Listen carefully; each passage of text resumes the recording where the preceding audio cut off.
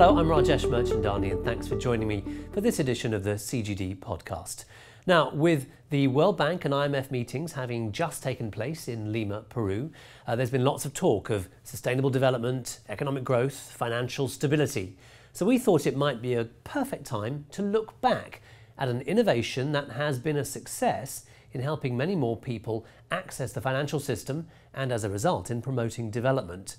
M-Pesa is the digital platform where you don't require a personal bank account, but you can transfer money, pay for goods and services using just your mobile phone. When it was introduced in Kenya, the governor of the Central Bank of Kenya at that time was Njuguna Ndung'u. He's also now a member of a CGD high-level task force on financial inclusion. Recently, he joined me here in the CGD podcast studio to talk about M-Pesa, and I started off by asking him to remind us exactly how it works. M-Pesa tells you that you can actually, you don't have to open a bank account, but you can use your phone as a bank account, as an account where you can actually use, transfer money.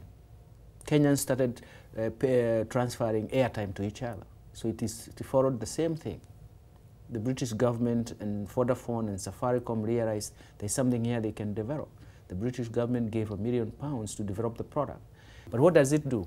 You don't have to have a bank account. Since you are registered with your SIM card, you register as your SIM card to actually transfer money and receive money. But that time, we argued that it's actually the best way to access financial services because it doesn't matter where you are, anytime in the night, all day. That's the starting point.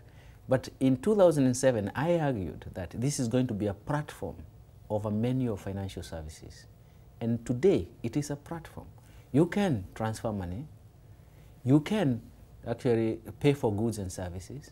You can actually now transfer the money from your SIM card to a direct savings account in a bank in the same platform. You can withdraw in the same way. Let's go back to 2007 when you were the governor. Yeah. And then this thing took off.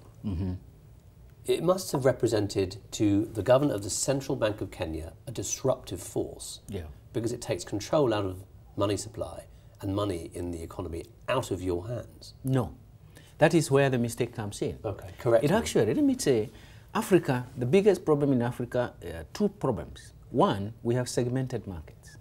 And two, we have informal markets. So essentially, when I went to the central bank, the first thing I realized is that 15% of the currency was outside the banking sector.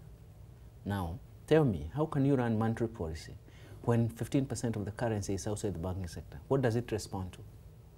Well, there are so many other aspects you can categorize it, but the most important thing is that monetary policy works through signals and it works through money which is inside the banking system. So essentially, the first impact of M-Pesa is to bring money outside the banking system into the banking system.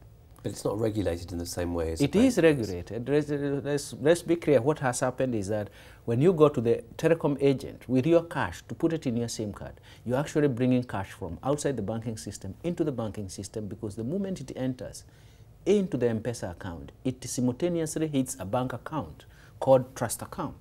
This is where all the money is kept. Now, that's where all the money is kept. So all of a sudden, and you can see they have provided evidence to this, is that currency outside the banking sector dropped significantly. So essentially, it's not issuing money. It's just converting cash into electronic units of money, which is stored in the bank account. So in a sense, what happened is the first 6 months of M-Pesa, the disruption is actually to bring currency into the market, into the banking system, very, very swiftly. So were you in favour of M-Pesa all along? Because I read that you had reservations about it to begin with. I had no reservations. It is the banks, and mostly Kenyan global banks, that had reservations that there will be a currency, there will be a crisis, because liquidity was shifting away from the other banks to the bank that was holding the platform.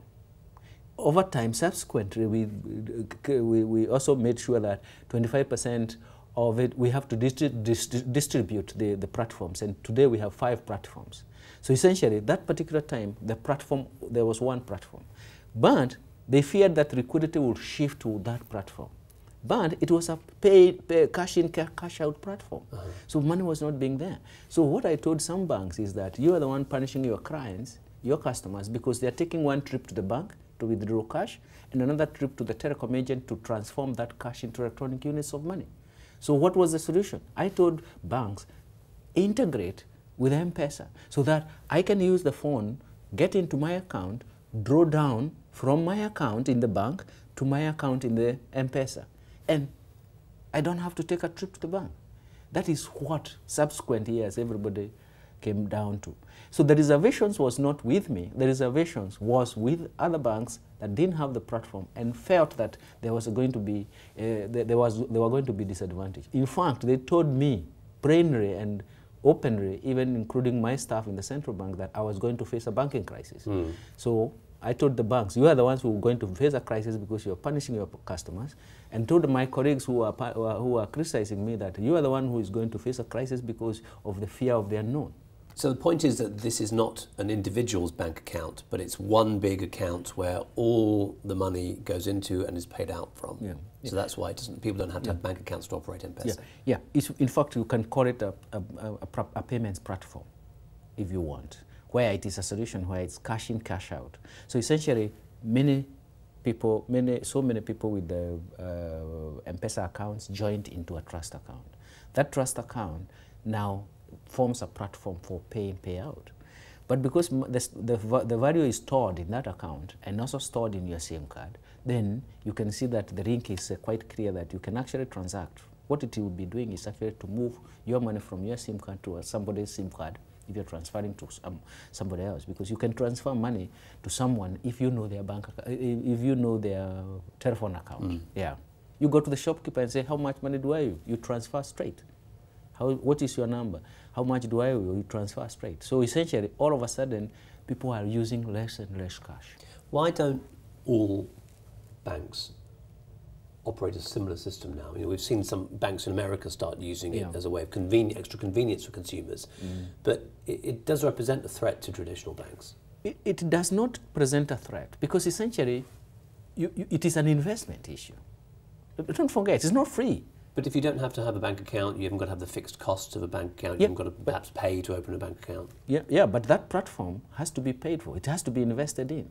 It's not free. In fact, subsequently, the second generation, we have seen that the platforms became more expensive because you now want to go into another platform, not necessarily where it is a payment solution, but it's also, you want now to pull those people who have now entered the banking sector, who did not have bank accounts, can now have a bank account. It's like reverse engineering. They got in through their mobile phone. That mobile phone can be used into a savings account, but there are investments in the bank for you to do that. Even to, let's say, to get hooked into the M-Pesa network, ecosystem. That is, you have customers who have M-Pesa accounts, but they would like to draw down from their bank account into the M-Pesa account. So you don't have to have a platform yourself, but they can actually be drawing down. So essentially what you're telling someone is that you don't have to come to the bank, you can actually draw down from wherever you are. So essentially you are linked. So even that was an investment because it's a software. Essentially, for those people who could not have the platform, they decided the best thing is not to lose in the ecosystem. Yeah, but who's paying for that investment?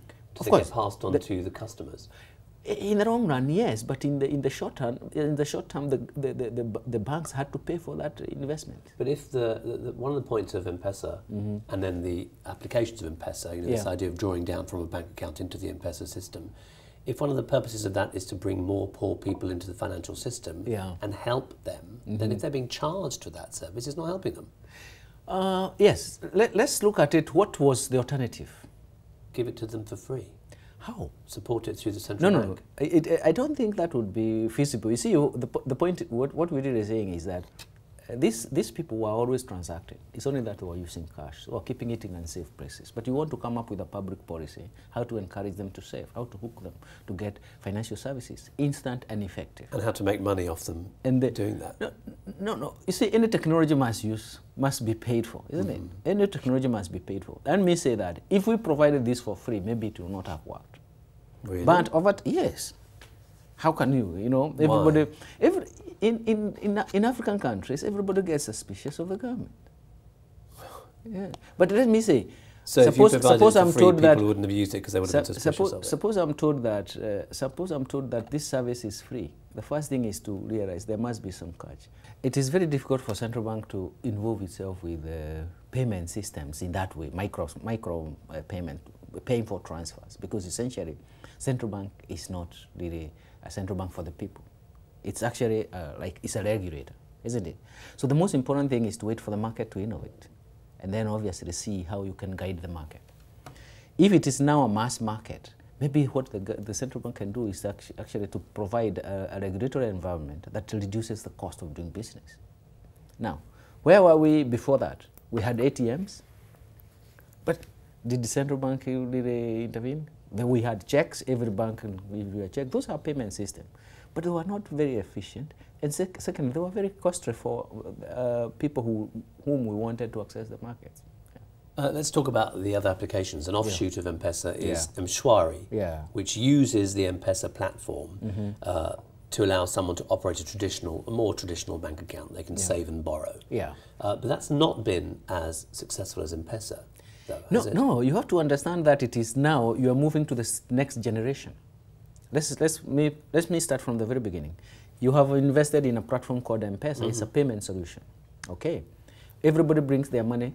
They can transfer, they can pay for goods and services. But all of a sudden, we realize that it is actually not affecting the banking intermediation system, because the banking intermediation is affected through deposits coming into the bank, and which gives the bank capacity to run in the future, isn't it? So all of a sudden then started, I think one of the criticism came from Bill Gates himself.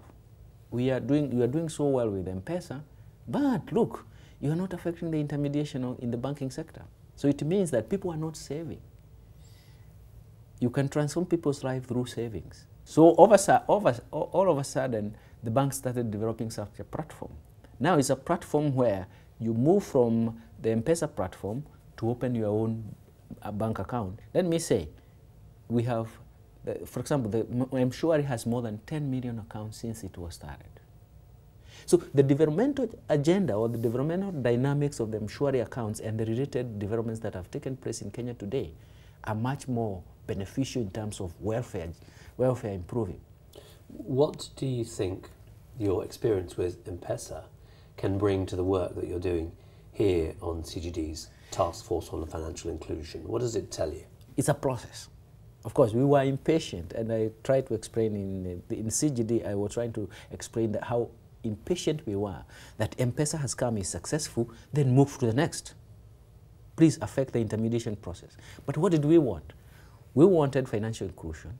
From a broader policy perspective, financial inclusion is very good for fighting poverty sustainably. That's a pure developmental item. The second thing is that we wanted financial inclusion for financial development. Again, we have shown, for example, in Kenya and Tanzania, there are data showing that actually financial sector growth has pulled the economic growth with it. Now, when you bring in Mshwari to try and shorten the cycle between savings and investment cycle, that cycle by bringing in affordable credit, then you increase the level of investments. Countries in Africa are driven by investment. Growth in Africa is driven by investment. The next question is, who supplies that investment? One, public sector, we know, in terms of the broader picture of lowering transactions cost and enhancing private sector profitability. But now the micro investors are the most important. Let me give you some evidence which you can actually try to relate. In the last 8 years, Kenyan banks have covered the East African region.